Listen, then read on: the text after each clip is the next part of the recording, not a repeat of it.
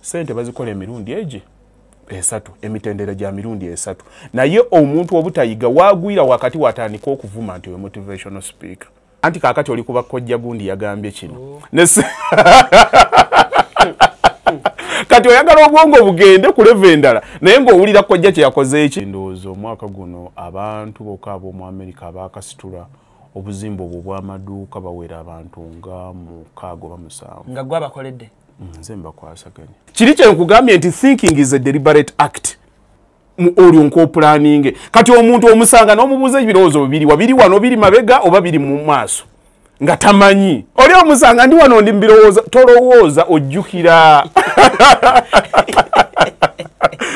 yagira wati kiki olowooza yagira bwati nanimba teyali ng'olwo mbirowooza ajjukira wekitaba ekyo abeera mu future nga yeeraliikira renti bwe mba njagala okubeera bishop olwaleero nkyali ku mujinyinguzo naye nga nsiiba mwanjenwa nsiiba mugundi nsiibeyo ali ndi wano ku non-vivo wakuba ebifaananyi bwe bakola ki nga naye ogamba oyagala kubeera mu myaka 5 nja kubeera bishop mujja kunsangayo kasozi waggulu eyo bwajja bwati kino wanguziza kino sikyaganga omugamba zaabadde mmeka tinakwana mu 5 kwata olukiri okijjeewo nti neyanziza gwe nga bakugambye nti ettaka lya wano lisinga eryebweru sente osobola okikkiriza ogambye ki genda okole surveyo Chikutwalira obudde bungi okwekolako naddala bw'otuuka ku kukola akasige teweraliikirira Prem Touch Makeup Studio be bakugu mu kukola obusigo obuwangaazi mu bika eby'enjawulo okuli microblading nga kano kawangala okumalira ddala emyaka 3 microshading nga kano kawangala okumala emyaka 5 saako ne combination ya microblading ne microshading ku Prem Touch Makeup Studio tukola ne facial okendeeza amasavu okuggyako obusundo tattoo tukola permanent hair removal okosako ne body waxing. Prem Touch Makeup Studio tusangibwa ku Ginger Road ku kizimbe kye Toban Center omwaliriro ogusooka Suite 51, 52 ne 53 nga wakava ku Food Hub okumanya ebisingawo kuba ku noti 755 536 697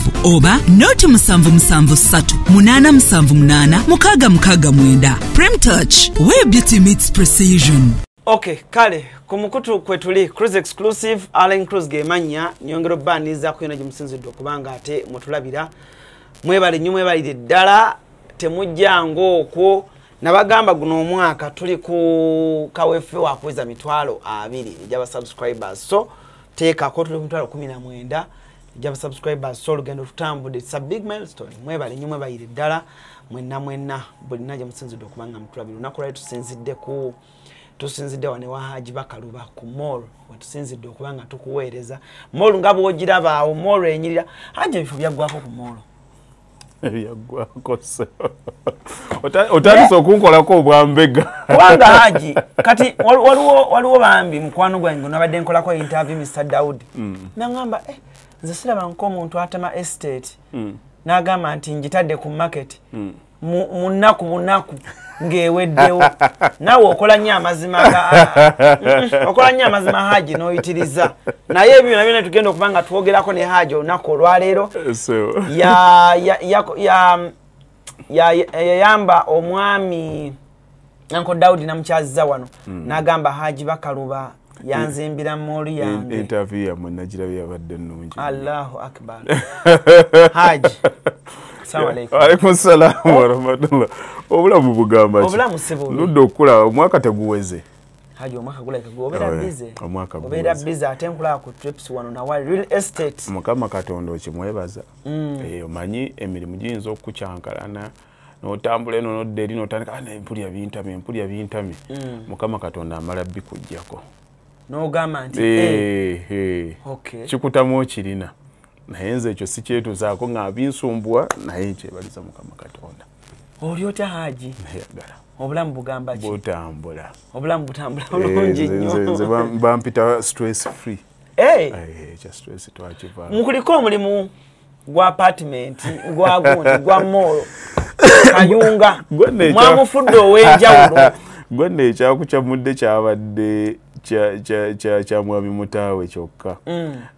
Naye olowooza ekyo kye tukwasaganya kyokka lwakubanga gwe wafunyeeko access yekka gwafunye access haje ebintu bingi obikoze mu ggwanga wano molo okoze ziwera ademo actually ndozo mwaka guno abantu bokabo mu America abakasitula obuzimbo bw'amaduuka bawera abantu nga mu kago bamusanvu nga gwa bakoledde nze mbakwasaganya eyaffe movement to come back home. Wow. Build back home. Abantu na movement yange yasooka kubaagaza oba kubajjukiza nti no bagenda bweru naye tebagenda kubeerayo bagenda kukola kukoma waka. Kakati abantu ababisinga babeerayo naye nga baakoowa bye babakola eno. Badisconnecting okuva ku bantu baabwe ne babeera eri ne bakolayo family obulamu bweri ne bubamira ne bagenda naye tebagenda lwakwagala mbeera ye yakola ki kati nze najja nengezaako kibalaga nti kikyasoboka ogenda n'okola n'obeerayo ne family nebeerayo naye nga oli mu nteekateeka okuba nga okomawo movement yange abagitegeera no bagitegeera non political non religion tuli awo we are just Ugandans tugenda kukoma waawo naye kansoke nkuliseeyo kubanga abantu bayinza okugamba yii haji banaye kulikayo e London lugambo lwe lukusingako navaayo lugambo lwe lukusingako haji kulikayo e London twakulengera ne Jojo naliyo in fact omwaka guno nasooka Boston mu America nasooka mu America ebyokutambula wali netuvaayo nengenda Amsterdam Germany London ate in fact Canada nasooka Canada trip yaliko US yaliko Canada kubanga nasooka Canada nembirawo ndoozi ennaku nga 3 we nava nengenda Boston Canada yalete Canada full house haji njagala tusaminga up gwe mwenyini maybe onatwawulira nti chuche walaba munseze enjawulo bankuba kyeyo munsize watambulamu what's their pain mu real estate business kakati kye nalaba we natuuka Canada abaana baayo bakyali bato mu kuyingira Canada erabika erina we yataamu visa emyaka nga 3 2 1 bw'oba otunulira kati abaana bonna bw'olaba abasinga babadde baakakuba bukubi kajjikola ki kugenda kaakati abo bo bakyabuildinga bu buildings bulamu empapula ziteredde zitya waliwo akyakaabira ka girlfriend ke yaleka eno bali awo bakyali mu emotions tebannaba kwetereza bulungi tho waliyo ne regime enkadde bwenvaawo bwengenda mu America ya America abantu already bali settled London abantu bali settled naye olina kyogenze n'ombuuza n'ongamba nti abantu paini yaabwe eri kuba ogenze mwezi ensi kati ekintu ekyo kye nakirabamu abantu abali ebweru bwe twali twagala tutunuulire bizinensi ki gye baali basobola okukola nga bali ebweru nze siina kirala kyonna kye nasomesa abantu nabasomesa kimu real estate mwosobola okukwata n'ogamba nti bannange mpezezza miliyoni zange 2 kangula akataka nina time yange gye ngenda okumala ku kyeyo ya myaka 5 oba 10 n'otandika okubala nti nno kubanga real estate nayo appreciating with time kazannyo ka budde real estate kazannyo ka budde kakati bo bano bandi ku program ya kumalayo myaka 10 ng'omubuuza fine sente kakati ozikola bw'ozikola oyagala kukola kye Uganda bwe nawe tandika okumbulira nti kale njagala kuteekayo restaurant bo baddamu ki restaurant bakaabye baba n'obudde restaurant ogira bw'ogiteeka wano e Kampala omwana n'akubba essowaani z'emmere ng'oli wali ku counter nga ye bwennyini awo obuzannya abutegeera n'abazirya ejjene nga gwe nnyini bakubbira awo alina saluuni emitwe bagimubba alaba waba yagamba nti sente muziteeke ku momope oba oli awo ng'agamba toteeka ku momope ezo zituwe cash ng'omanya ezo zigenda kubeera kaakati waba basobola okubba ali ku ground gwali emiles 4,000 n'okusoba ogenda kukola ki ne bw'onaateekawo kamera ogenda kubeera eri obulamu bwonna nga butambulira ku kamera akiyangamba restaurant si nnyangu kaakati bw'aba nga akigambye ali wano olwali ebweru kati nembagamba nti wano wobanga transaction ogikoze nga ya property bwoba ogimaze oba ogimaze the property will stay there olina bwana akulima nti omupangisa teyasasudde you will have the access to the client who is the tenant bwana agaana okusasula osobola okumugjamu ennyumba ye ejja kusigalanga weeri ate property gye wagula millions 5 emyaka 10 wegiggwerako erina okubanga heavy nze byenkubuulira nkubuulira out of experience nze nagula ettaka ekkulambiro naligula in 2003 kulambiro naligula 2002 wemba nzijukira bulungi naye ettaka eryo naligula zaali million 6.2 naye nvaawo nzijukira onatogera ku 2.6 yali 12,200 era mwe natandikira okuzimba obuyumba bwange obwasooka nasooka nenzimba ennyumba zaali 8 nze sebo okuva ku myaka 2 mugumu nali landlord anti mwe tandika okumpaayiriza amwe aliwo omulungi yayina agamba ono muveeko kuva mutonga balinawo kakati anti in fact ebyo abantu bye batandikanga otuwaayira abo bakola bwe bato kuba kitaabwe yali mugagga kitaabwe sekimwanyi yali mugagga kuno kuche nze kitange yalina yazimba ennyumba awo entinda we twalinawo eka zaali 2.5 naye we yafiira yali kamubuno obuyumba bukisenge eddiiro bwali obuyumba 10-15 naye nga that was one of his naye ate mu byange byonna bye nnina temuli kike temuli kike byonna bye nnina byange kati abantu bowe batandika nga bagamba abo basanga biwedde mukadde wange yankoraptinga naye yankoraptinga positively namuyigirako nze muzeyi namulabanga Alan muzeyi waffe yasuubulako ekonge eyo golode naye bwe yasooka okukola yasooka kugulaawo kireka n'agula waliwo entinda ng'ebiseera ebyo tebanaba awo entinda nga tewannakulaakulana nnyo naye nga n'ekireka awo yalinawo okwo ennyumba ze naye wentandikira okutegeera saamulabako ng'akola muzeeyi taatawo yali amaze okukola ku myaka emeka kati nze wotegeerera obulungi awo wentegeera obulungi difference ratio yange yali ya 1:50 muzeeyi yalina okuba nze okuzaalibwa kwange yali myaka 5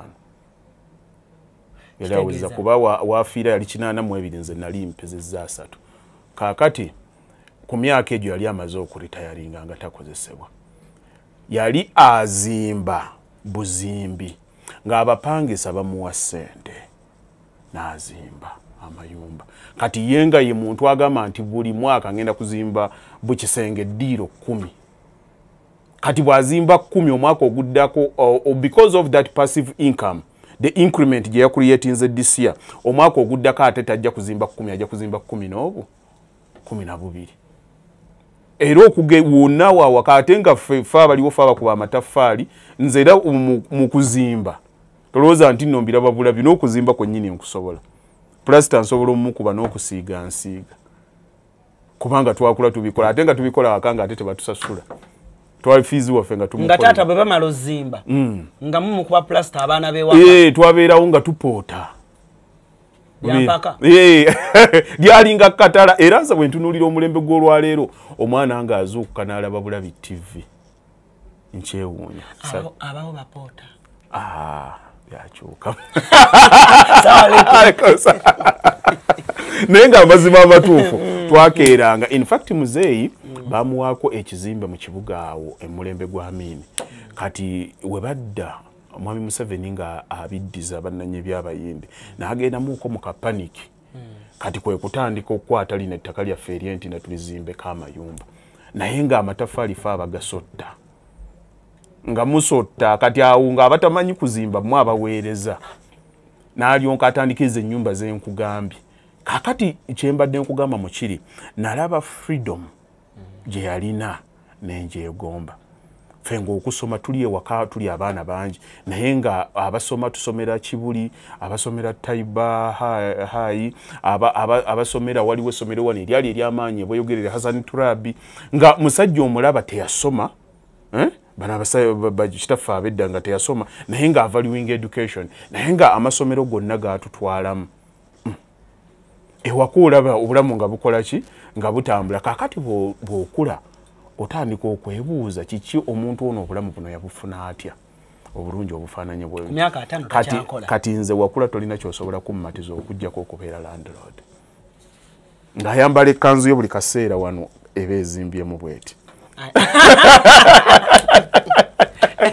okanzugeza nnyo gundi nkiraba nnyo ku Ketti Haji Ketti ekkanzu yo wano eba ezimbye wano eba ezimbye atako nga kapya ngenda kege okateekangawo buli kaseera tokaluubirirwanga kuwa muntu mutwalo erumu twagendako emulage yalina musajja mukulu munne yali omulwadde bwe yatuukaawo nga tubasiibula n'amuwaako ku z'obujjanjabi n'awaako ku maama yali amulabirira ne bawala mutwalo nga bamanyi kati tukka mumadala bwetu ne tubaako be twasanga nga bambuka era okulaba omulwadde naye n'agiraba ne balamusiŋŋanyaawo n'amuwaayo omutwalo kakati bwe twali tutambula n'aŋŋamba okirabye ekyo n'agamba Mukama Katonda bw'abanga akuwadde tobanga mufuta bw'ofunanga owangako ku bantu n'aŋŋamba okirabye ekyo kyenkoze kyekirowoozesa abantu obudde bwonna nti Ssekimwanyi mugagga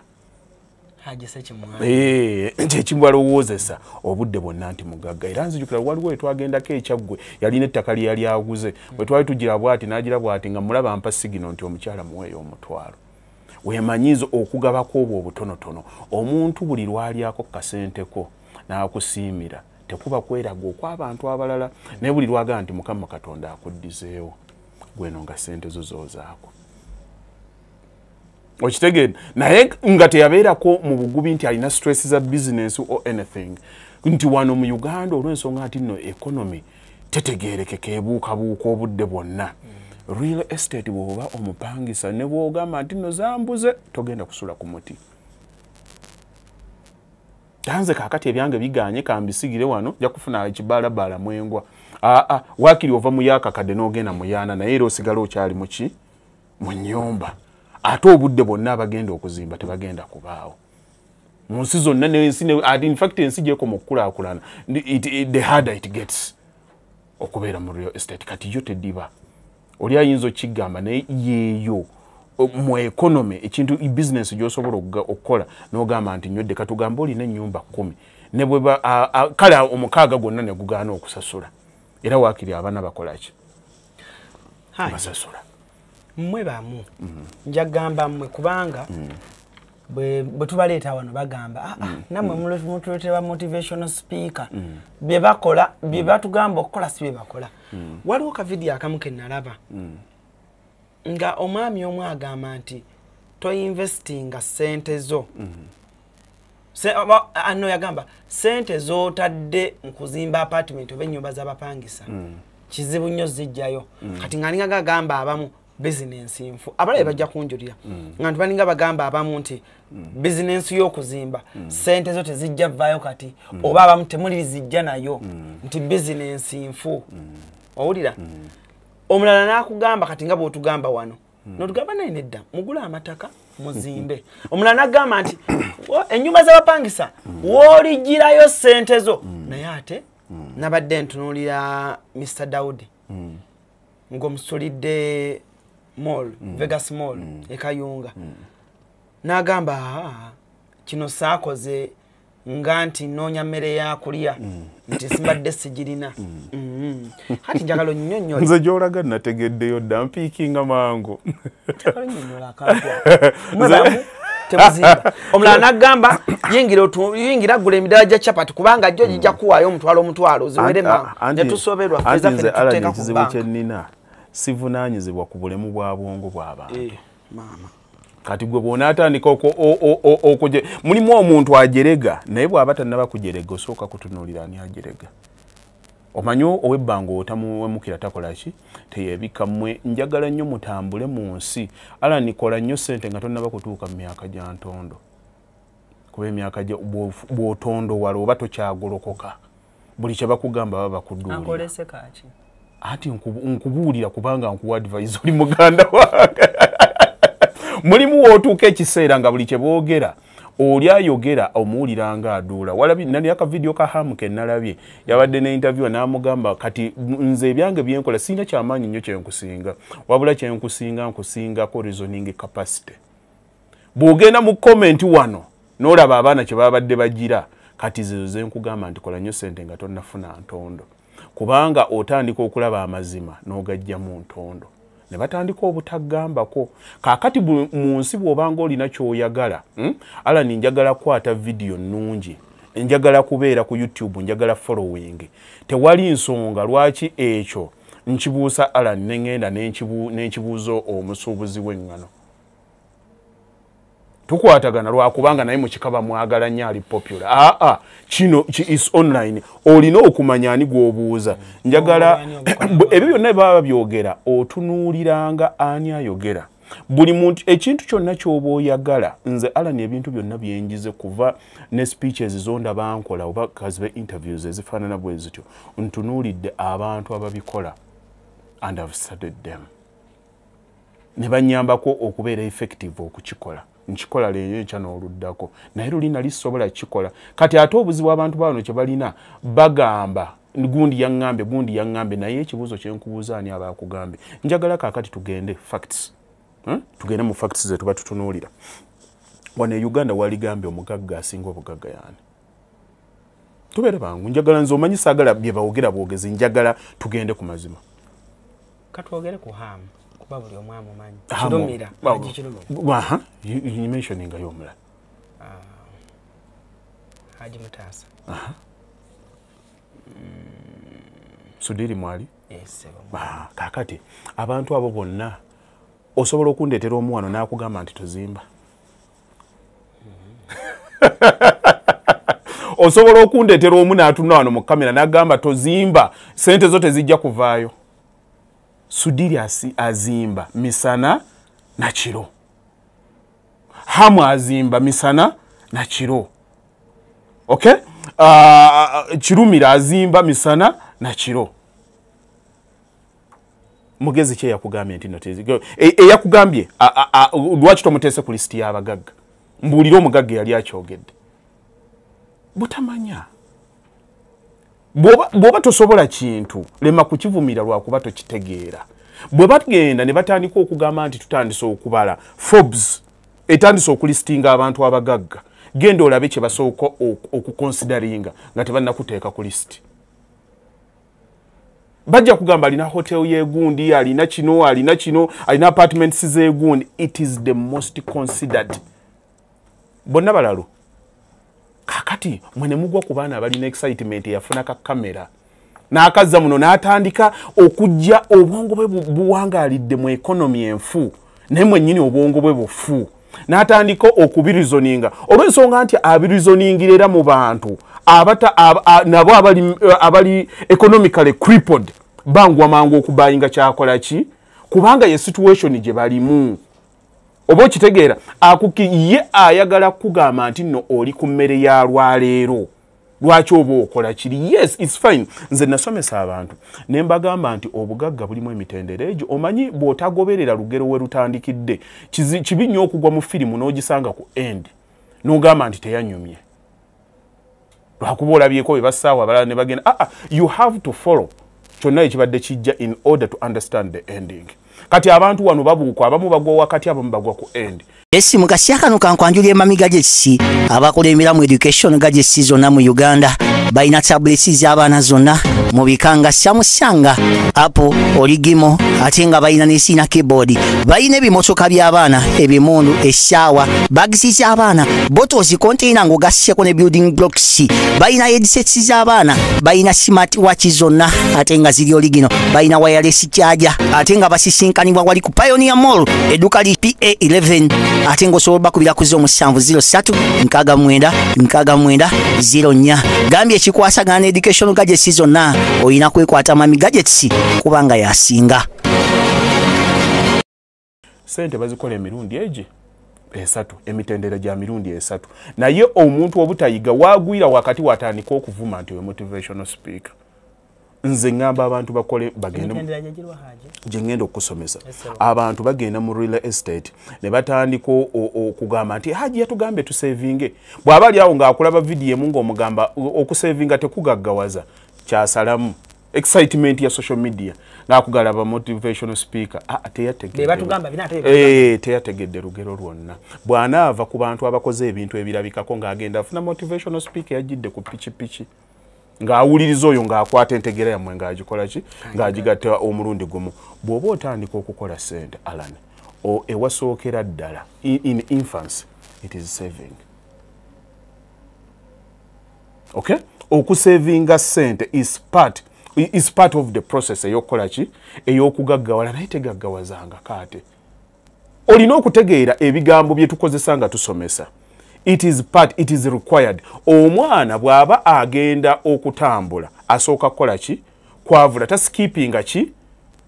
taskipinga kwavula naye singa alemera mu kwavula wabeerawo ekikyamu eri stage tasobola kugikola ki only that abantu tebakkiriza bintu bino with the open heart okuyiga neffe twewayo ne tuyigira kuba bikoze ne tutambulira mu buufu bwabwe ekisookera ddala savinga ogenze bakusasula akakadde kamu kitundu we tuyingiriramu ne tutandika okwogera ebyaffe ne tukugamba nti Alan okutte sente ezo okutta akakadde kamu kitundu kaakati tandika okubala mathematics talimba kitegeeza buli lunaku ofuna emitwalo egyegi 5 lwaki kyekikukwasa amagezi ogende ku lwokusatu ogende ku lwokutaano ne Sunday ogenda out ng'oli emitwalo 10 kati obo omuntu omutemera in reality nti Einstein yakyogera nti omuntu akola ekintu kyekimu over and over nga asuubira results ez'enjawulo gwe bayita omusiru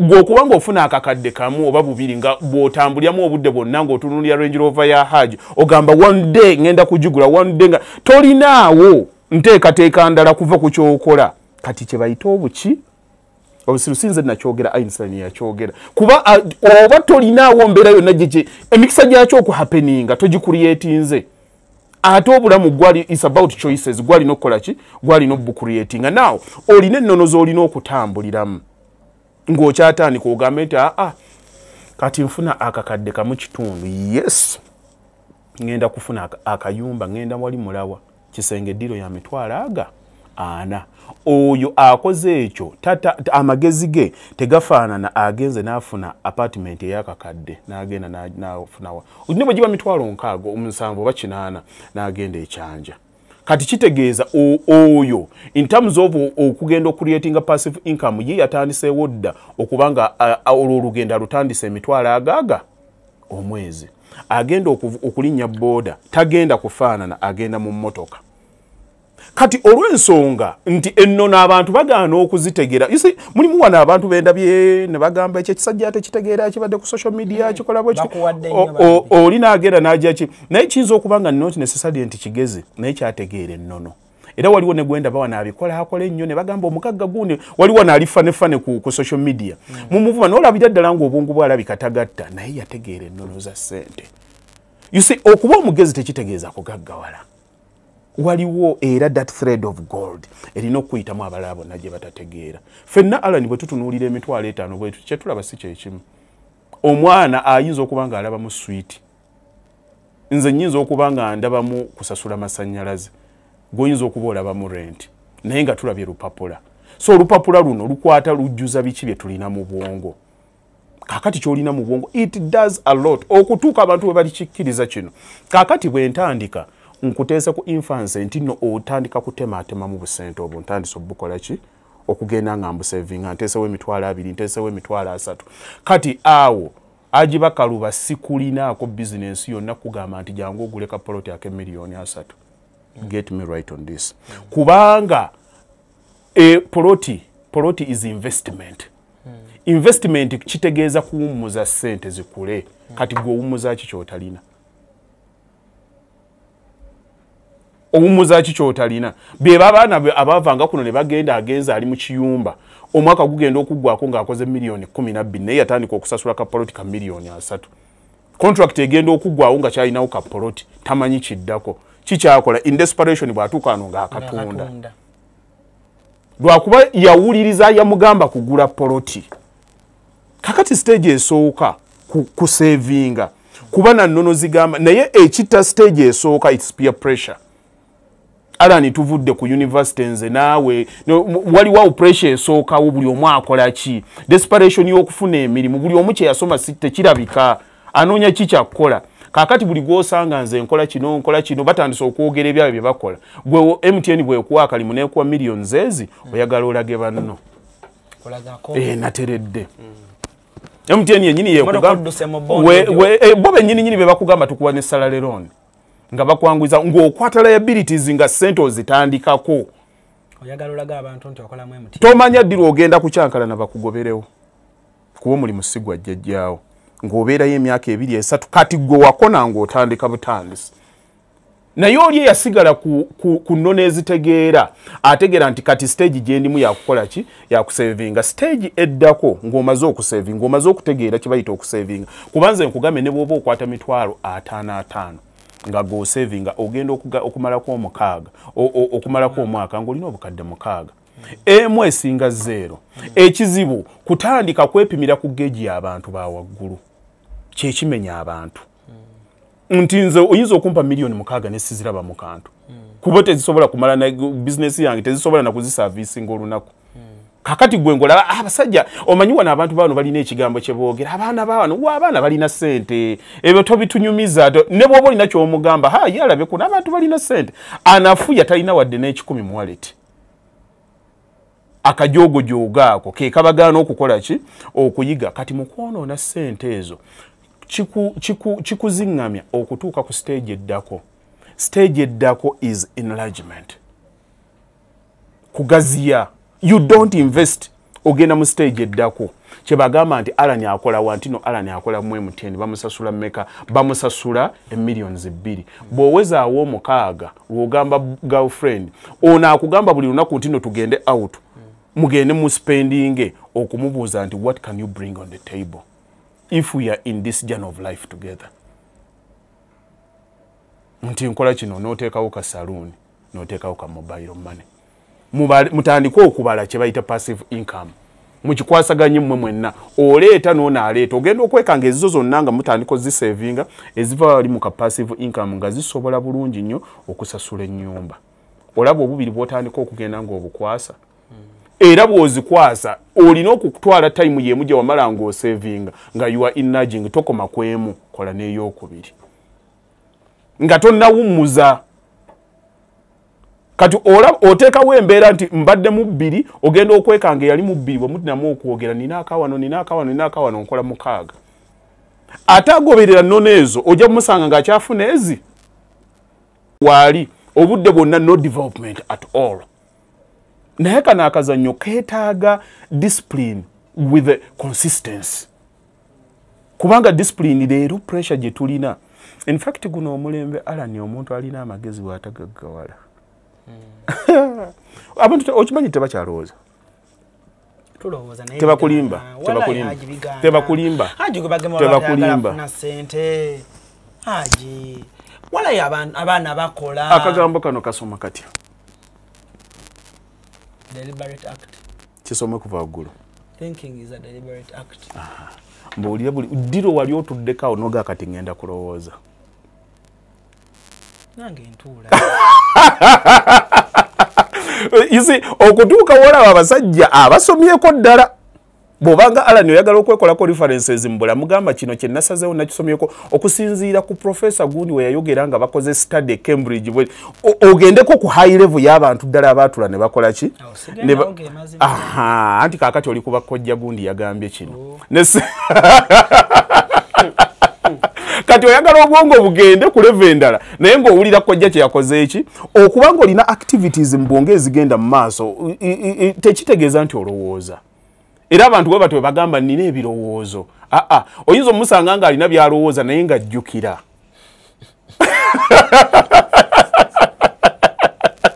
naye nga ye yalemu okwidentifyinga kiri kye nkugambye nti thinking is a deliberate act. Okitegeera even mu thinking bagamba we go back in history only to learn lessons. Kiki ekyaliwo n'ogamba nsobola kyavoiding ate we only live in the present. Kyovola abantu babeera happy n'osanga Hajji nga talina stress. We only go in future to strategize. Ndowooza ku nkya olyo nko planning. Kati omuntu omusanga n'omubuuza ebirowoozo bibiri wabiri wano biri mabega oba biri mu maaso nga tamanyi. Mental control. Munchamula oli omusanga ndi wano ndi mbirowooza tolowooza ojjukira. Yagira wadi kiki olowooza yagira bwati nanimba esibolo teyali ngolo mbirowooza ajjukira wekitaba ekyo abeera mu future nga yeeraliikira renti ekya bagenda kunkubira baagala za renti naye ng'omubuuza kati osazeewo ntotto ki entotto is strategy kati ebirowoozo byebiriwa ebirowoozo kwe kupulaninga deliberately kwe kubuuza senga w'omutima gwo ala nino owezezza emyaka 3 weba otegedde kaakati oyimiridde otya omwana ogenda mu ndiwa leero enkya nnyinza kubeerawa mu myaka 5 ngenda kubeerawa era ndiba ntudde nabaani nga mbalimu ngaani kuba oyinza okugamba nja kuba ne bahajji bakaluba naye obalimu ngaani oyinza obabeeramu nga bakutuma sigala okitegeera relevansi yange eribeerawa ebintu ebimu abantu balowooza bihappeninga simply by chance genda otunulye Barack Obama Fox News yamunoonya inside and out they never found an ex-girlfriend tebamusibaako naye nga ezo nnono za buli mwana muddugavu alina okubaako naze kitegeeza mu mbeera ze yalimu obwetegefu okubeera kiri omukisa gwajja naye gwasanga era muntu nga muki nga yeetegese naye abantu balowooza ebintu bituukawo butuusi just nabeera bwe mba njagala okubeera bishop olwaleero nkyali ku mujinyinguzo naye nga nsiiba mwanjenwa nsiiba mugundi nsiibeyo ali ndi wano ku non-vivo wakuba ebifaananyi bwe bakola ki nga naye ogamba oyagala kubeera mu myaka 5 nja kubeera bishop mujja kunsangayo kasozi waggulu eyo kiba kikola does it align with kiki kyenjagala okubeera naye bwe mba nkyagala nga nkyagala deliberate kitegeeza ntandika okukola ebisuutinga okufuna kiri ogezaako okungobe conversation eri hard but bino biga kyova olaba ebintu ebimu Alan bw'osanga abantu abamu ng'ebintu biba happeningira it doesn't happen simply by chance wano ewaffe tulina amadiini tulina religion tulina culture buli omu akugamba kyayagadde we bakoma okulowooza ng'akugamba bireke mutonzi yasalawo kubanga Hajji kankubulire waliwo omukyala eyankubidde essimu yabadde mu America eyo yalabye program gye nakoze ne Daudi kweyo mall gye wazimbe ye Kayonga nangamba Alan mwogera amazima kyemugamba mboyo omusajja yasonda ssente wano mu America n'asindikira Hajji Bakaluba n'amuzimbira eyo mall mwogera amazima mba mukubira abantu obulango tubamanyi kati Hajji akayafunya abeera mu America n'amugamba namuwammwe baba YouTube ab'amaanyi ne mukola emboozi genda otunulira ebintu byange byonna byenkoze ononye akalango kamu nga Hajji Bakaluba nti azimbira abantu b'ebweru ndudde ku social media genda obaddeyo mu program gye wali onkozeeko wano nga nkugamba nti bannange nzimbira abantu b'ebweru beba bakyanoonya ssente with the proper information we don't look for money looks for us era naŋŋamba era akyayogera yaŋŋambye nkubuuze tubuulize Hajji Bakaluba mbu ogwo omutima ye mbu gwagezaako okulaga ogwa zaabu mbu oli n'akuweereza ssente kuba Daudi teyayogera ssente zeyaweereza naye yayogera ssente zaali nnyingi the first bunch n'agamba Uganda ng'abantu kyagamba Hajji ye mbu sente ng'ebazimwe bweziko naga cruise nedda atunnyonnyole bulungi. Kaakati ako kengenda okusemberako kamalirize kali akange kembadde nkusomesa oyo namutegedde dda nakugamba ebbanga lyenkoze interview madde piikinze dda nkuzize ewokubiri twabadde tukoza ki twabadde tugaziya ssente bw'omala okugaziya ssente olwo osinze kwoli yasigala ku bbiri gw'oli kuki ku mukaaga otandika deliberate okugamba nti kaakati okukola ka structure ak'okusatu sigenda kakola ezisigadde kati ngenda mu investment. That is when you qualify to invest. To investinga ng'okyanoona kyanca kuba investment zisasula kiralu neziteekinga obudde. Eyo poloti gye nkugambye gye nagula in 2002 nagitunda mu 2016 nagitunda n'obwabwe obwaliwo naye nagitunda miliyoni 16. What happened was 14 years appreciation. Nina omukyala yagula eka zaali 2 ku Ntebe Road okwo yali bweru yabeerayo yali amazeyo emyaka 30 bajja nga bagenda kuteekawo petrol station we namulabira yanoonya yali anoonya mayumba ga kugula ne bamuleeta ewange bwe twayogerezeganya naye nga anoonya waagenda kukola pension ye. Omanyi pension mwe yagijja emyaka gyonna gye yamala ku kyeyo sente ze yakola yagulako akayumba eyo zonna nga ne bw'aba akomawo wano era be bano abakyanoonyeza tiketi okukola ki pension ye yagijjawa yagijjamu eka zino ze yagula n'azirekawo emyaka ezisukka 40. Sente ze baamuwa yali outrightly agenda kugula apartments ezimu billion. Talina kye yakola yatereka buteresi ttaka awo n'atambula n'akola ki n'agenda naye eri n'atoba ebbanga lyonna sente n'avaayo nga tazirina naye ze yakwatanga esi kisaazi n'agula ku kkubo wano ku Ntebe Road n'akireka awo.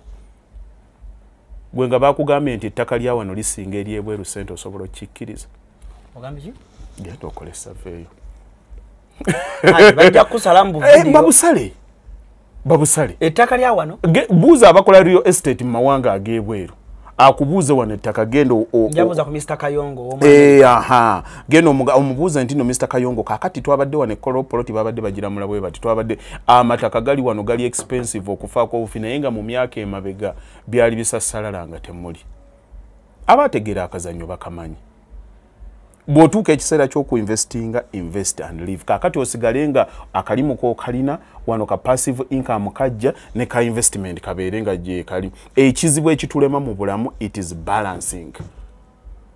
Abantu balemwa kafunye n'atandika kwata nga akakola ki obulamu bwa discipline kati ebyo byonna by'otandika olaba abavubuka amalala ganguwa kajja buzze it's okay era results ojja ziraba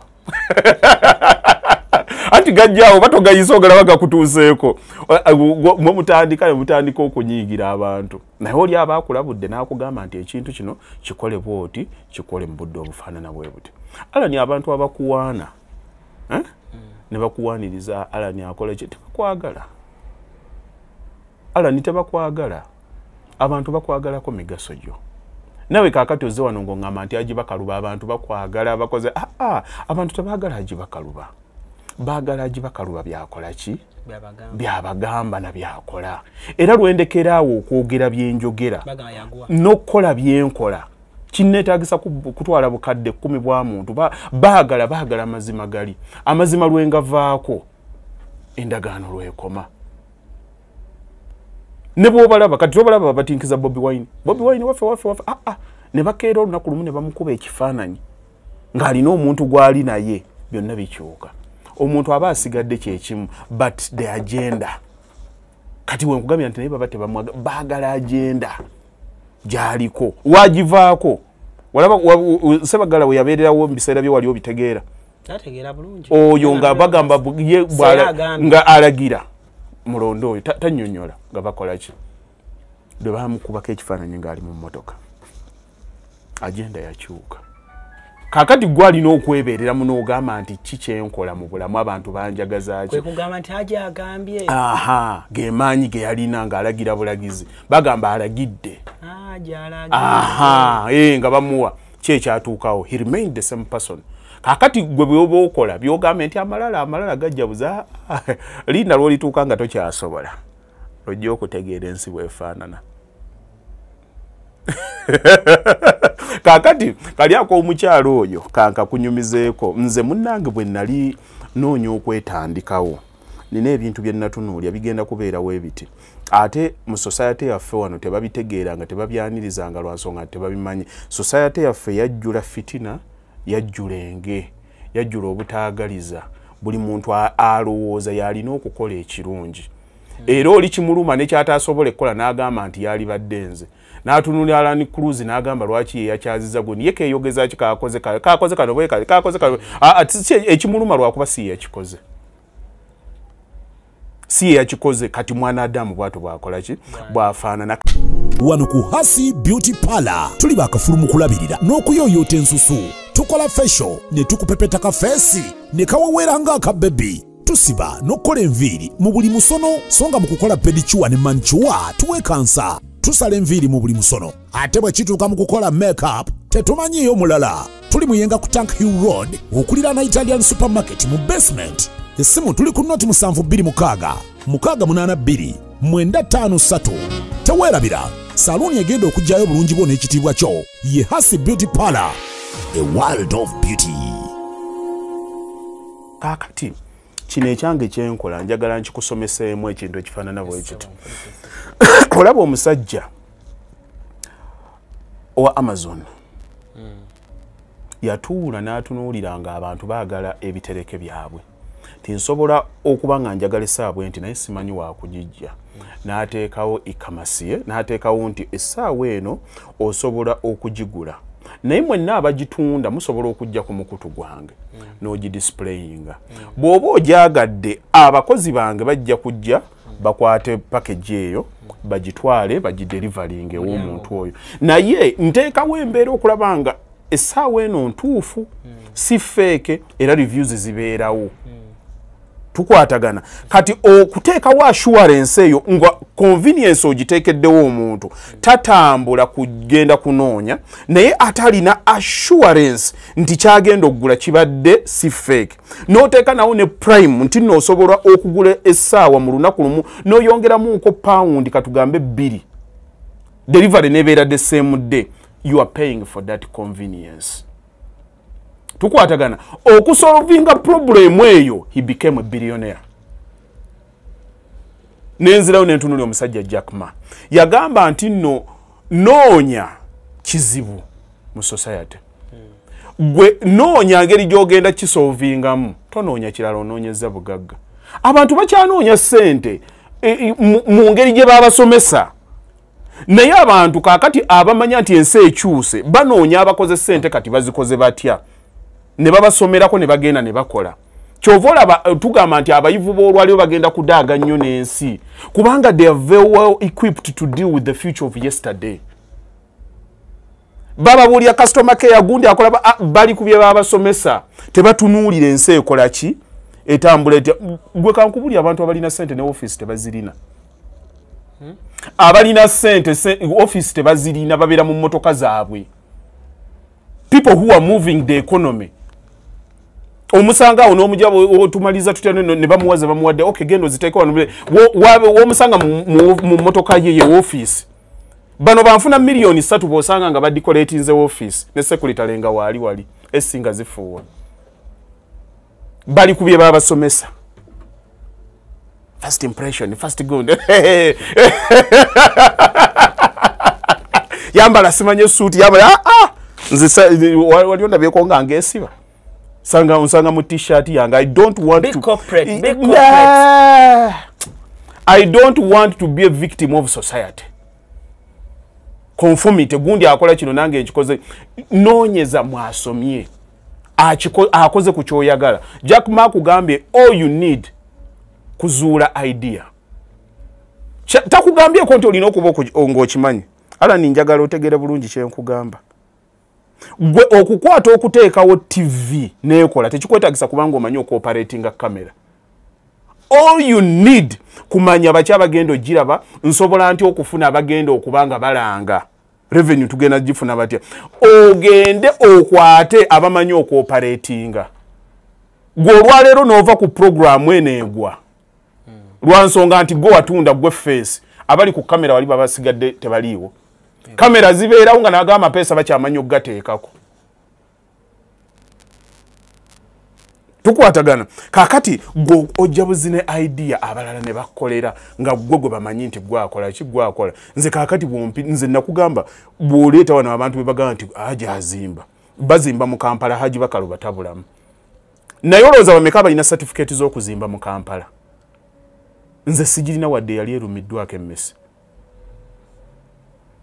naye nga nzimba ekizimbe n'okituna n'ogamba omusajja akoze eki kati ntunuulira muntu yali akikozeeko aŋŋamba ki akugambye omulimu gwe kufuna idea kufuna ekizibu kiri luddawa then you assemble group of experts to do it for you nze kye nalaba namanya nti n'abantu bwebweru bakola ki bababba kye nnina okumanya neetaaga abantu abamanyi okuzimba kakati nze nina kuleeta ideas ki abantu bano tebaagala kukyusa ennyumba y'awano bagikubye efaanana bwe bati ennyumba y'awano bagikubye nze ne mmanya nti nno kakati omuntu weebweru ayinza kwagala ki batambulira mu white colors baagala lights baagala glasses nekye abawano tebakitegeeranga bakyali mu bino n'akuba ebigundi simanyi n'aleeta akagundi akatiba n'akuba ebimuli n'akola ki abantu bali eri batambulira ku mabo bali mu smart houses mwe muganya okwadvancing ekyo temunaba kikola ki kituukako but above all mubabba kakulu above all mukyakola ki mukyababba kakati gwoleeta wano otunda ekintu ekitaliiwo nze mukulu Alani kankubuulira olwaleero n'abandaba bampuliza nze siri mu business ya kuzimba eyo secondary business yange business gye ndimu enkulu esooka ntunda mazima ebi era kyannaku gisobola nakugyalo neerimba nti nze nsinga okuzimba naye kyengezaako okutunda osobola okuwa omuntu miliyoni 10 ne weebaka nzazi kuwadde ne weebaka nti mpadde hajji tekibangawo oli takirabanga kati can you build a profile esobola okuteekawo security eyo ngambye wampadde sente ni muku promote nze oyo tajja nakujja mbo tebasobola kati nkubuulyeko ekintu kimu Alani David alabika teyakikubuulidde nze olunaku nfuna abantu abasukka mu 50 abaagala okubazimbira naye nnyinza okumalanga wiiki nga sinaba kulondamu muntu gwe ngenda kukolera nkiwe ndowooza yakigambye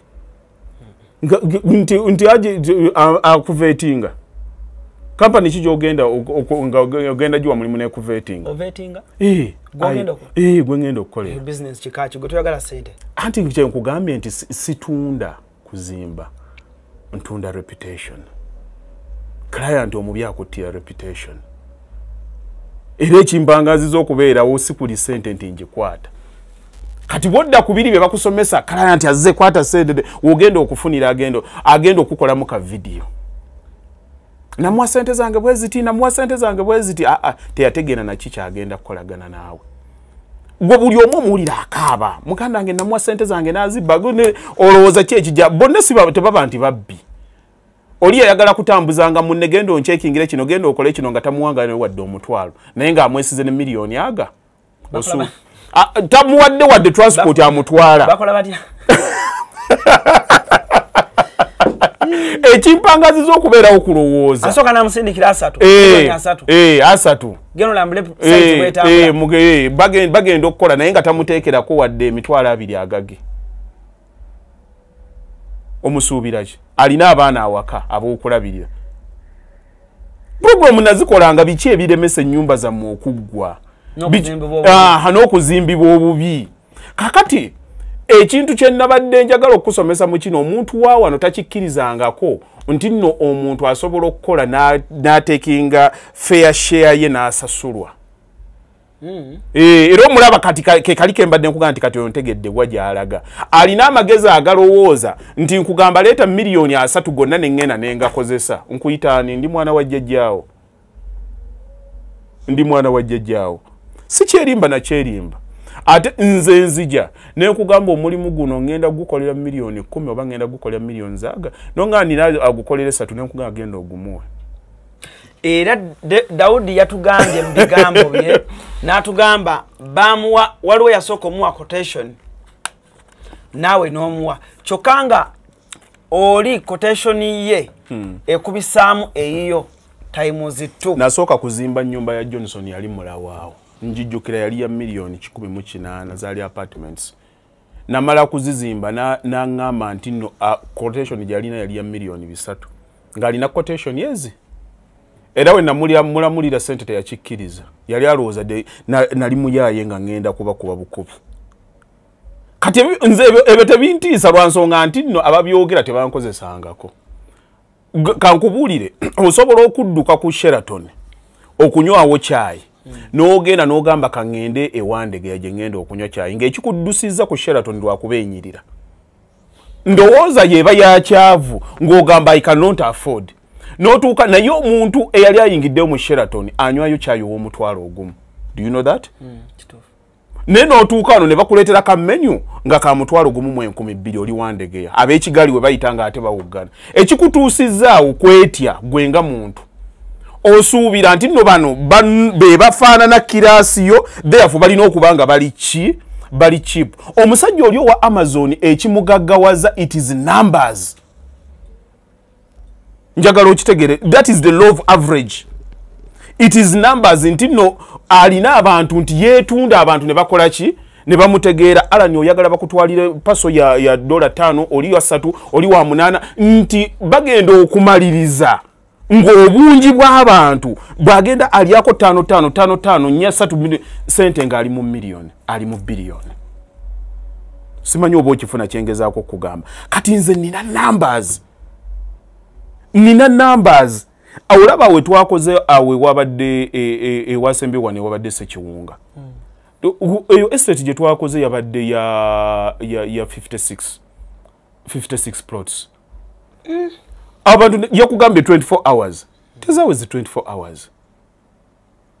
tezaweze 24 hours kyenakugambye nti yaffe eringa movement twakikwata ne tukikola bo bennyini nze njiwawo mubiri tugenda kukola bo bennyini be baleeta ne ssente ne tukimaliriza kati abantu bagenda mu gundi bagenze yaguze Sekiwunga oli 5 ku 10 Sekiwunga baziguze mmeka 5 mu 5 kale oli agenda agigule Sekiwunga ya 5 mu 5 kati agenda agigule agenda agireete senga madeni mba lwaki nali badde mbyogera ku mpewo okukolera awamu kukuteekerawo embeera omuntu agula eke 10 tebamuseera nga agula ka ploti kamu nti bonna bateekerawo embeera nti tusobola okukwata ekintu nga kinene ne fefe nyini ne tukyesonda we nagenda mu America abaana abo bennyini beekolamu omulimu ne bagula ettaka lyabwe Nalubudde ne bagula ne Sekiwunga Nalubudde bali abantu 37 Sekiwunga bali abantu 40 aba abantu 77 bonna ne bafuna amataka gaabwe it was $1 million. Nze banteka obutesi nga muntu abe Nalubudde bafuna buli omunga afuna plot ku milioni agaga ku kasozi waggulu bagenda okutuka estate eddako nga baziguze milioni 65 kati abwe bagenda nga bampaako nti agikwata tukuwaddeke 3 tukuwaddeke 5 look at the numbers ntegera kyenkola nti nze nkulaga kigenda kube ate ngo okigula with security kuba alani mbaddewo emyaka egi genda ondeetereyo omuntu alina ka keesi n'omu tebannajja ku mmeeza ajje buli lwenzijja wano mbayita nenkugamba nti genda omugamba omuntu ajje kuba bizinensi olaba ne bwobeera mulungi nga otugambe Emirates sinyonyi nnungi bagiwaana naye era oba olumu ebuza omugugu naye ekigibeeramu omugugu guba gubuza reacting etya kati nange mubamu lwenkola mubamu client atakoze eki atasanyuse but nze ekyokutwala sente nsooka nenkireka naye nenongoosa kyova olaba bwe tebiriiwo bada okikwata otya ati kakati yoyo mugambe nti mugambe ekyo bw'aba kyakibuuza nga ne ansa tazirina kati nze okuba ne ansa kyekinsasuza waba alowooza nti kyangwa ajja kikole ajja kikole ajja kuzimba akayumba aka amere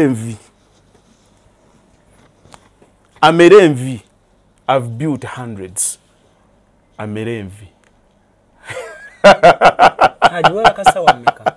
Mbera yo wenda wenjagalidde wempuzikira life njirivinga kutamuzi zange. Ne ogwa misana neba kechiro. Kati omuntu okolako naawe akola atya? Bamala kungoberera ala ninze bojja noga nti gundi yampadde namba era nga nkuwanvuya. Nkuwanvuya. Njogera mazima kati. Nkuwanvuya kuba mbanjagala omale kuntegeera. Nti Alan Cruz yangambye gwayinza okunkolera kyenjagala. Nkuwanvuya. Bannayuganda tebalina mirimu, tebalina ssente. Tebasobola kulaba wali ssente ne batakuliyetinga omutawaana. Bw'oba tomanyi oba tomanyi bwenkola ng'oli bweru kyogenda okusookerako okukola ng'olina wano muganda wa Alan Cruz gende waji Bakaluba.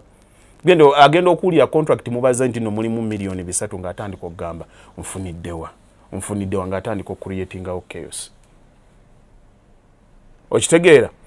Naye ezo ziyabaze zirabika nnyingi nnyo. Waliwo wano ku gundi omusajja yazimbirako kkojja senga bamuwadde n'agiriviewingamu yamugamba baagibaze 3 tetusobola kuyitira ku 280 kasita onteekeramu 5 zange.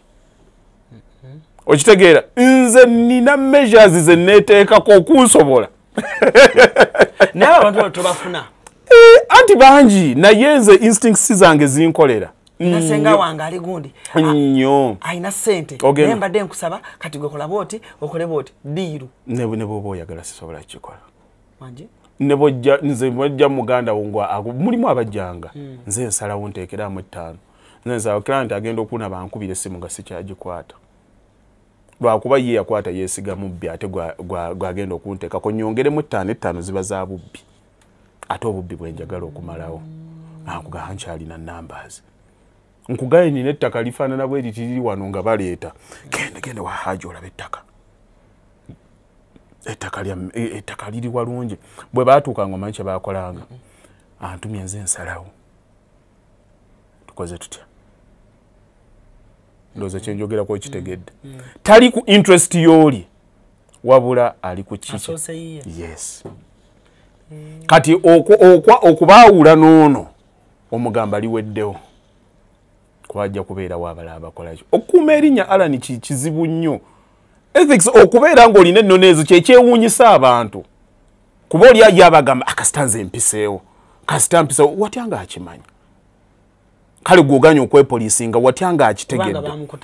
Kuba oba atyanga bamukuteze.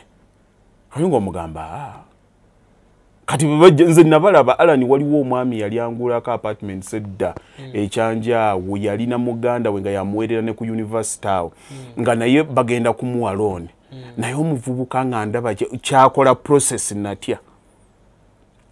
Bano ba surveyor tugenda kukola survey. Survey report bagirawe ba valuation y'ebyo biki. Agenda kati okugira wali bagiyisawo muloni ayagala milioni 15 nga ayagala 10. Nga agenda ajijika mu sente naye nga gwatuma nina katoka nga nze nkaweerera ku university. Talina interest yo. Kati omuntu ngoyo tasobola kukola n'agiba Kaluba. Tasobola kukola nanga. Abantu ze banewuunya nnyo olina ga sente nze ne muga atoleeta. Toleeta. Bakyewuunya kuba tebakirabangako. Alan okusooka kwa byonna osooka nga kumanya kiki otunda. Gwe ekikwagaza mukazi we waka si bulungi. Ekimukwagaza reality nti wo wekka.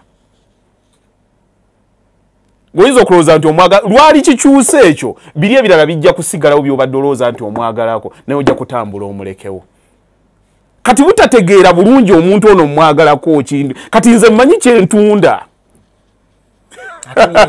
Bayidawe kati nga yo molo. Nze n'omwami okujja mwami Daudi okujja. Teyaŋŋamba nti ngenda kujja olwo kye njagala okugamba akugundi njagala okwebazaji Bakaluba. Yankangira ku show. Naŋŋamba omanyi waliwo omwami. Kati mugala naye mwami kyoyo. Naŋŋamba Hajji Bakaluba omumanyi. Kati nze nkubuulira Alan. Buli muntu gwenkoze naye tufuuka bamukwano. Era nga 3 December bonna they are going to converge to Uganda. Bonna nabategekedde eddiini ewange. Ewange. Gye tugenda obeera ffenna. Awo mpaka omulimu.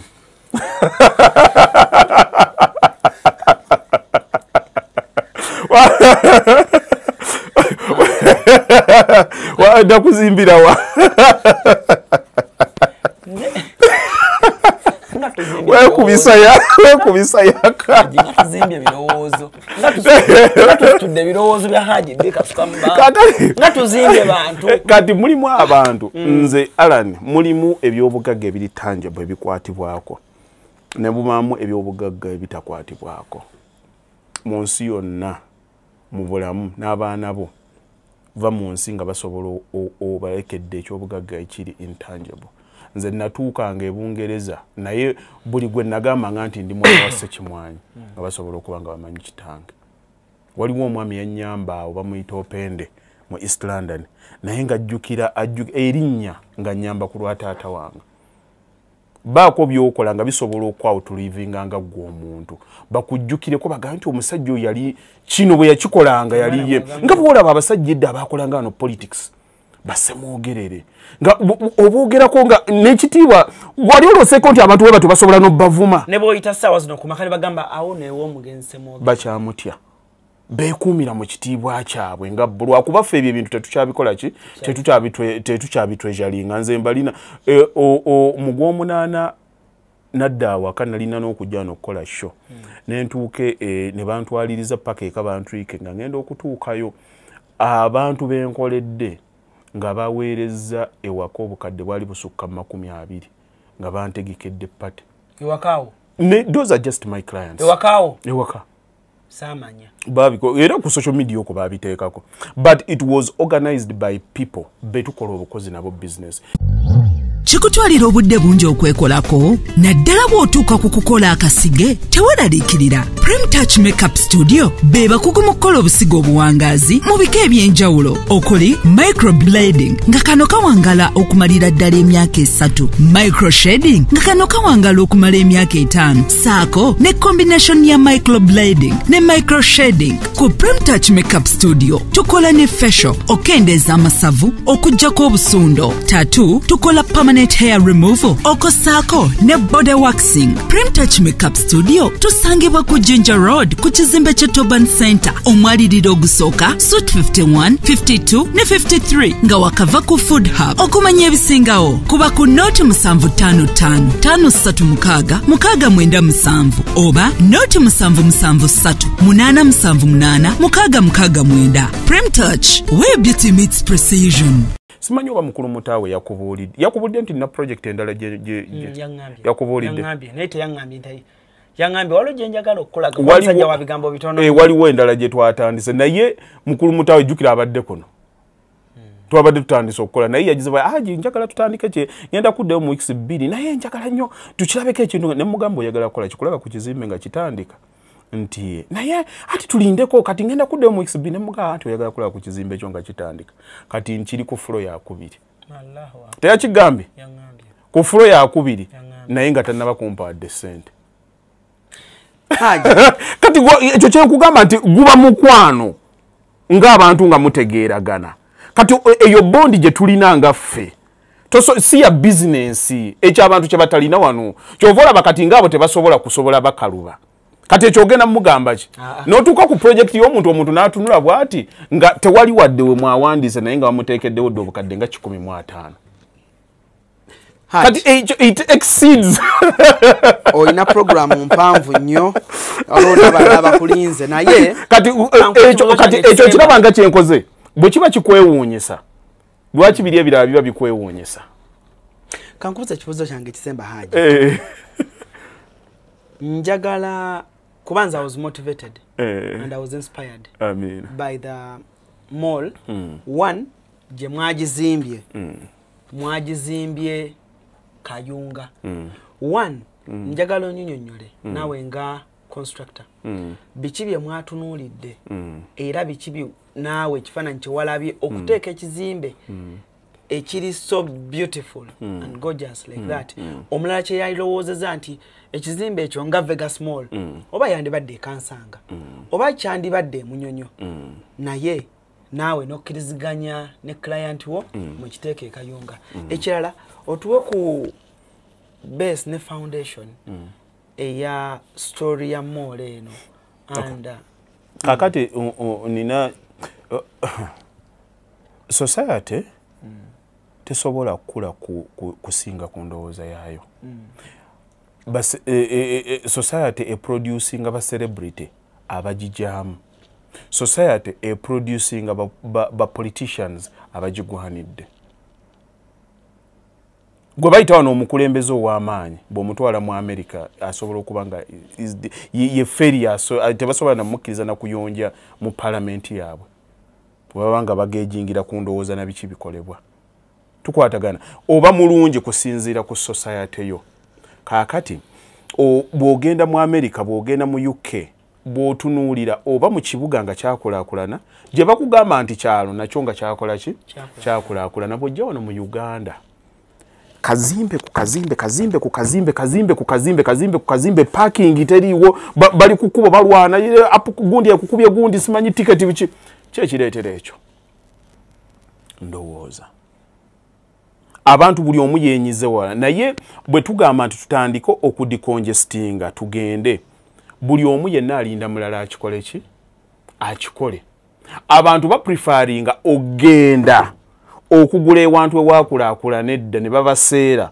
okusinga ettaka eriri okumpi nga basobola okwekola mu group ne bagenda ne balikulakulanya kyekikulakulanya ekifo bantu kyekireeta security mu kifo bantu kati tulakinga okwekolamu omulimu okwekuŋŋaanya ng'abantu tutandike okweyongerayo n'olaba nti leero bakuba abakazi abatunda ennyaanya abatunda gu n'olaba olinga akuba maama we kasooli jja wano kasooli lwaki mulwanira akafo katono ne Uganda olina square miles mmeka kiki ekibaleetera awo ndowooza yammwe ettaka weeriri musobola okugulayo naye mwenna obwongo bwamwe babagamba mulina kubeerawa mulina kubeera Kampala kakati kijja kuteekinga bantu balina bwongo okutandika okuteekawo endowooza egenda okutandika okudistributing ebintu ebyo nze senga nalina obuyinza naalisoose nendekerawo okukola enguudo zonna na byonna bye mwagala mbakolere neŋŋenda nenkwata nenzimba rail line okuva e Mombasa neŋŋamba nti nno ettaka wawe liri eddene lyetusobola okukolamu ebintu ebyetadde ne mugamba nti kale liri lukunjiri nenkwata rail line eyo nga bwetambula paka netuukayo nenkwata office zonna eza revenue nenzijja mu Kampala nenziteeka wali nenkwata zonna administration offices ze mwetaaga nenziteekawa nenziteeka wali nti container zonna bwe ziba zivudde mu Mombasa zigenda kuvuga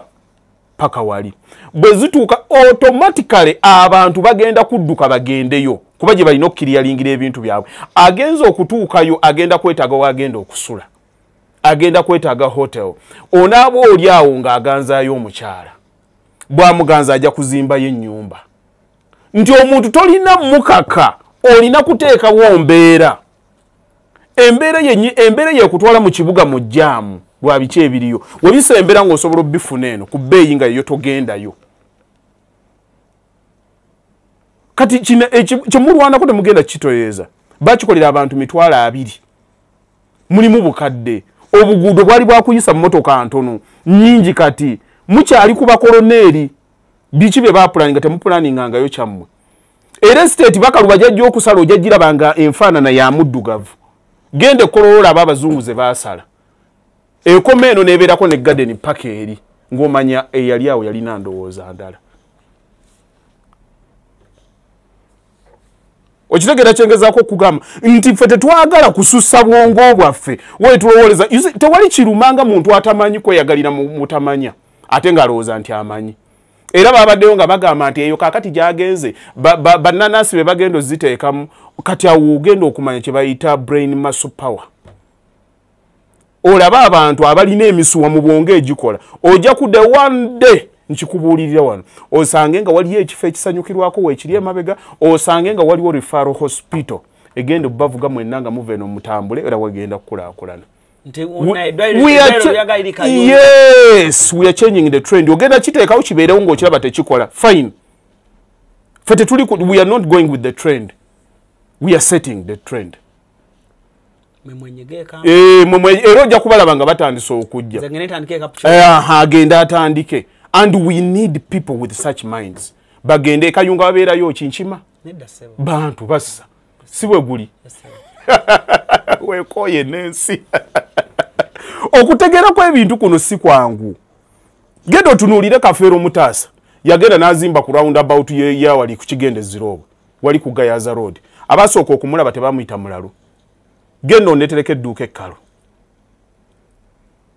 Yasuseewo ne wano n'agenda n'ateekawo. Yavaawo n'agenda Nakwero n'agula eka ne eka. Ne bagamba omugagga alina kubanga asula muyenga. Kati ali ku kasozi wali genda bakutume eka y'ettaka e Nakwero kati. Wano ku Lweggayaza. Ne bw'aba akola omukolo tewali mmotoka erabika. Neighbor kusaba tuparkinge kuona zonna ziyingira munda ne mutamanya nti ne munda mulimu omukolo. Yoyo omugagga with a proper mindset.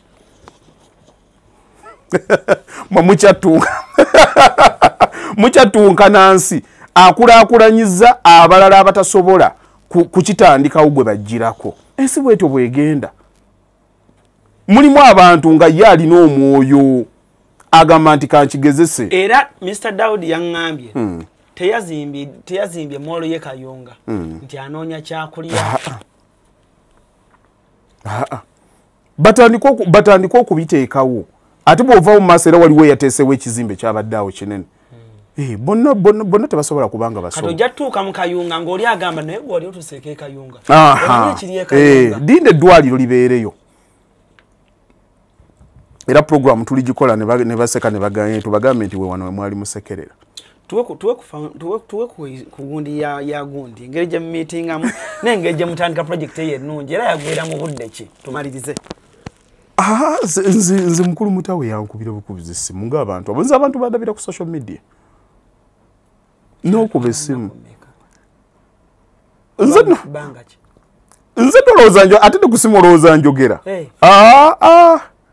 Kyova olaba nakugamba njagala nnyo abantu nga bangoberera kubanga bw'oyogera ennyo otandika okulimba. Omuntu nga nkubira essimu era namubuuza mukulu mutawe epulaani ogirinayo. Pulaani sinze nagikuba nti etugirirayo kale oyagala kutandika kuzimba nti leeta tugikootinga. Ne tugimukootingira ne tugimuwa. Nze nina kye nnina alani bw'obanga oyagala okukola bizinensi soma abakoze ky'oyagala okukola ofune towuliriza atakolanga ky'okola. Nze bwe nkuweereza quotation sikkubira ssimu. I just send and keep quiet. And I keep quiet. Omuntu ayagala okuzimba tafaanana agula lugoye.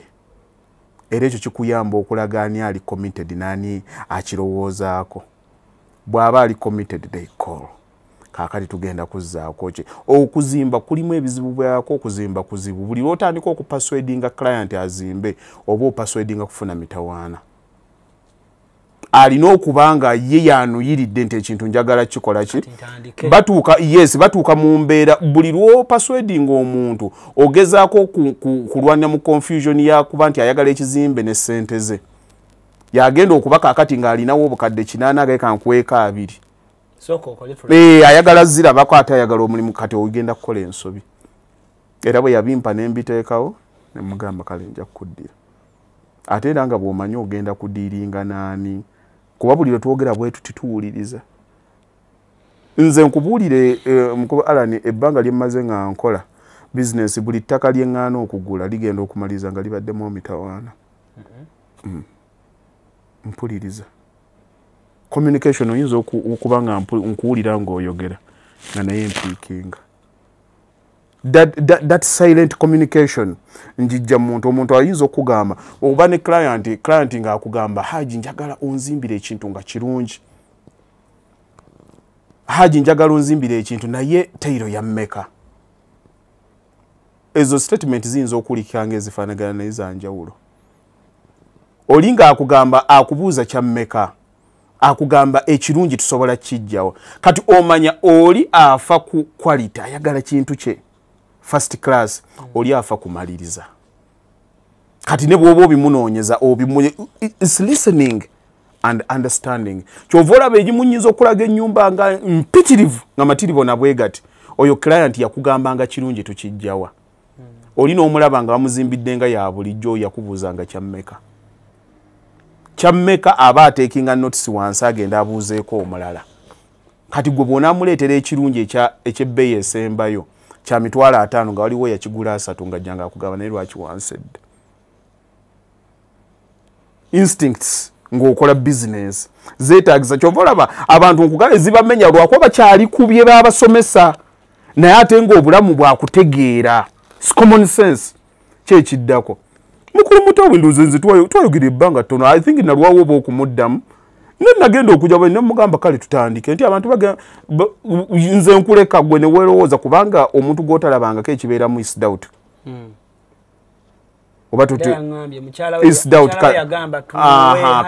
kati nze nkuwa chance bw'otakuba simu ng'ogenda kuba mba mponya emitawaana tokwatanga ssente za muntu atakwesiga ojja kuzituka n'ekiro nakubidde essimu nga tokwata olwo nga aliwo yamugambye wamusisinkana ku Facebook bakubba nagaaka ankubeko ku ssimu agenda ogikuba akuba ku 8 alaba oba onaakwata toleeta kati kyovula abantu abamu waliwo omukwano gwange yagezaako okuzimbira abantu bebweru yazimba ennyumba emu ey'okubiri baggwera mu kkooti nangamba odiringa otya n'abantu abatali wano abantu bebweru nga si bangu naga wagwajja kuzimba tewatwala budde kubategeera kyovula nze akazannyo nkaluddemu ate nenkabeeramu nga nkalimu seefu nina byempuliriza mwabamu mubba mawubbami lwakuba mubba mwagala ssente mukulu mutaawe natandika ekizimbe kye nga atya ate bwe mbakugaye nti wano tujja kuyitiramu $6,000,000 making sure ngenda okuzzaako nga tutuuse ew'ekinaana kati gwe nnyini gwatandika okwebuulirira abakozi wano ababikyasooka okukola ekizimba akisuulawo zaweddewo mukama wo omusaba okukola ziza abadde ziweddewo naye nabadde ninawo kuzange kasita otandika okukola relationship eyo omuntu tasobola kukuvaako kyova olaba ekitamenye kuba nti nze ninawo bwenjira bwenti nga entegera ate lwaki kati wagiza gwe wanneesize n'ebibiri lwaki nze sikwesiga n'5 agenda okulaba omuntu ono akola ki ategeera ekirala nga tonnafa nnyo ku ssente sooka ofe nnyo ku kye bakulowoozaako nze abantu abasooka okunkolako testimony baali bantu baagulanga mataka ne batuuka wano nga ttaka oba talyagadde ng'akugaa tonyinyonnyola wampa mmeka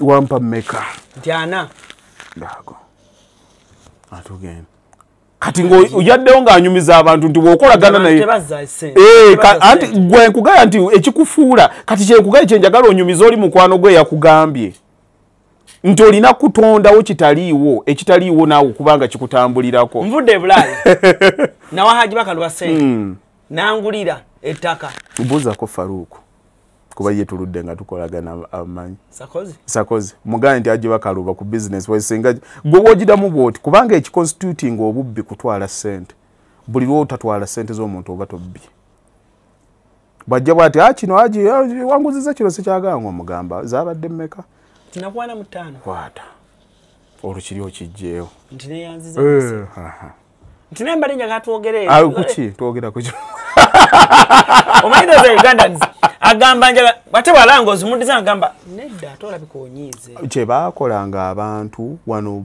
bagundi nze osomanga business gy'ogenda okukola bwe baagiranga omuntu bw'atuuka wano nti ettaka talyagadde nga muga kankuwa eri egindi awo oba omututte aba under duress agamba kammale gatwale obutafiirwa omanyi amawulire amabi gatambula mangu amalungi tegatutuukako bagenda kumbonyaabonya ne bw'aba waakuddamu kugulako sooka ozimuddiza addemu okufuna choice buli lw'otamunyigiriza yagira omusajja amawulire amalungi gajja kutuukako bajjaga naye amabi tebajja gakubuulira Cruise exclusive kwe tubadde Hajji olina ebigambo ebisemba byagala okugamba abantu oba omusomo gwafugula kubanga otugambye December ngena kuzomwezi 3 tuli waka naye nga 29 tugenda kubeera ku Serena ne Mwami Newton tulino omusomo gwaffe gwe tutegeka baguyita It's Possible kisoboka leero theme ya leero egenda kuba egamba living in the jungle, surviving the jungle. Oboza economy nfu abalala bagifunamu batya. Omanyi mulimu ebibuuzo eyo bagira toli mukwano gwange tonneesibaako twala eri kamwabize wano si mukwano gwange wakoma ddi okunnoonya bannaye mweka mwabye tojja wakoma ddi okunnoonya wakoma ddi okunnoonya tokuba nnyo bannange kati kalike badde njagala okusobola olaba ensi batandika okukubulira ntino Zimbabwe eri bubi olowooza buli aliyo yenna mwavu naye nze ekintu Alan najjanga kuno nga nnyinza okugendayo mu bondi nentunulya oluba oleseyo ka container ko mulimu butayiro noga naye waliwo oninga bondi eno tumusasula damage tumusasula kino nolaba trailer nga ziyingira kati nebuuza nevano bo sente bazikola bali omanyi mulimu ebibuuzo ddala ebikusendinga n'ogenda n'olowooza fenna tukaaba economy kubanga kye basooka okukumatiza nti buli alina bba ne Alan wakatandika okujja wano oyita ku bizimbe si buli omuntu abbe mu gavumenti naye lwakuba twafuna kye twekwasaawo ekyo mu bwangu kati nze ntuula awo ne ŋŋamba nina ebyange bye neebuuza kale yazimbye ennyumba eyo kale alina gwe yagizimbidde naye musiru kyoyo gwagyebakiddemu emyaka 10 tewabanga waliwo amazima mulimu kati ebintu bye tulina okwebuuza kati surviving the jungle mubamu ebintu by'ogamba naye lwaki gundi oli akikola webakugamba nti mu Iraq waliyo entalo oyinza okulowooza nti bomu ziri okutuuka olabayo bu video ng'abalala bali ku beach n'omanya nti nno nze media empaako kyennoonya era kyenkola ki kyendaba kati surviving the jungle tugezaako okugamba abantu can we look otherwise we can be in the same place the results are different. Alan tolaba nti n'obwavu buli mu nsi wano buli mu Uganda wano omanyi bwavu kubanga oyinza okuba bw'otambulira mu baavu era chapter bw'eriggulawo bw'etyo olitya olituuka n'abe mu America nabeera n'obagamba musirike abaana balina ssente naye bali muno obayitako obuyisi lwakuba kirasi eyo togituukangamu anti era ogenda kuntuusa era ozzeemu toweweera musajja gwe mu byonna byonna byokusuubiza okwesiba paka kuwulira tebata mugagga asiriwala gwe tebata mugagga nze Hajji ne boŋŋamba nti Alan temumukkiriza kuyingira ojja kuyingira era obwagira gye ono abaggula waafuluma empisamu eddoozi Hajji nkyaliwo kale mumuleke asiriwala Alan banaye neyanza nsiima nnyo nsiima nnyo ebigambo bino bijja kusigalayo obudde bwonna bijja tu outlivinga so kasita bijja biyinza obutagasana baliwo ku mulembe guno naye abalala bali bisomako ng'agamba mpozi yagamba ki yayogera ku ttaka ly'endese nti nno ye yali abagamba oggula mu kyalo ng'olwo kakati wayisewo emyaka 10 ng'abendese baseera ka poloti kale omusajja oyo yakyogera emyaka egyo mwe taata temwawulira nalinga mu kugula Subaru agambye atya musire mweraba